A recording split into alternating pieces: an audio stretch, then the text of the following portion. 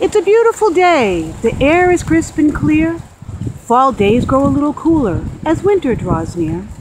The colors are bright, orange, brown, and gold. The end of the year is starting to unfold.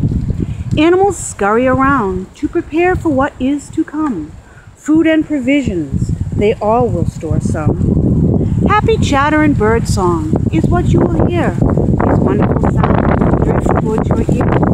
Take a note from nature, make a plan and get ready. Be prepared in the event that things become unsteady. Reach out to others and help them to get prepared. Working together, we'll all be less scared. Together we'll work with love, care, and hope, because as a community, that's how we can cope. Some days will feel dark with events that annoy. Others will be bright with days filled with joy.